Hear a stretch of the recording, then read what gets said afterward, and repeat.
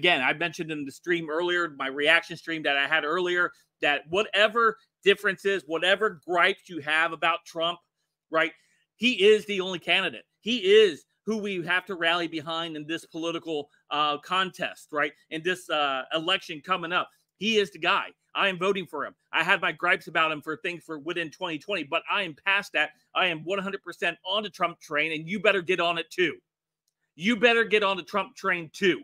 There is no other option. There's no, I'm going to vote for RFK. No, you're not. Shut up, jabroni, right? We are not going to do this. You are going to get on this train. We got to get on this train, because the only other thing that awaits us at the end of this train stop, if we do not ensure that President Trump is elected, is more of this. This is just the beginning. They were able to convict a president. They are more likely now, even after this, to go after other political opponents. This could be the moment that we have seen the end of actual discourse in our country. And so, again, this is what we're doing. We're our Trump 2024 all the way, right? Trump train all the way. You're voting Trump. We're voting Trump. You're going to get your family to vote Trump. Our friends are going to vote Trump. This is the moment that we are in.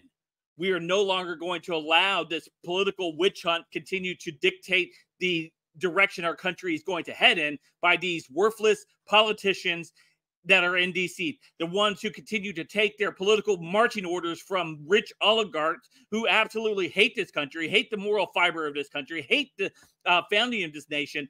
We are going to continue to rally around Trump after this, right? Trump is the man. Trump is the only option. And for whatever shortcomings he has, we are going to get behind and we are going to vote for him.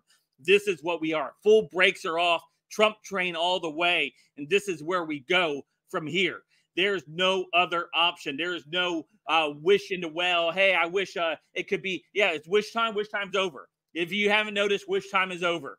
We are now in the midst of this campaign. We are now in the midst of this political persecution that we just saw take place today by a rigged system, by a system that was set up in order to go ahead and go after Trump. This is what we're currently in. We are now going to rally and get together. We need to become united as a party, set aside those differences.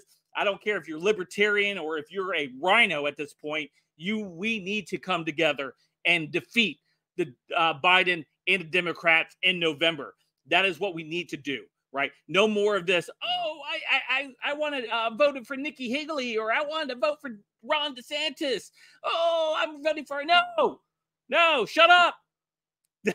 That train's passed. That's gone. That's gone. It's now Trump train all the way.